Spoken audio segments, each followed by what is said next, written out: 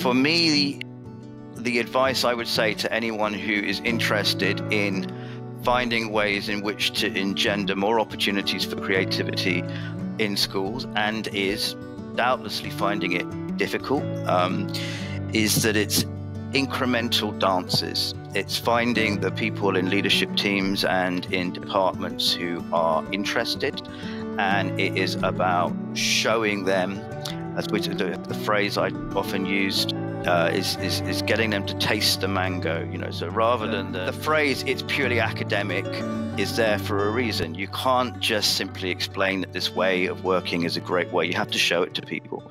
I used to get great advice from, I still do get great advice from Steve Siddell, who used to head up the Arts and Education faculty at Harvard. And he said, every project where there's been even minimal impact from connecting more creative ways or through collaborating with artists, that you document it, you write about it, and you get it out into the public domain. You know, you start to create a greater familiarity with the narrative of that way of working.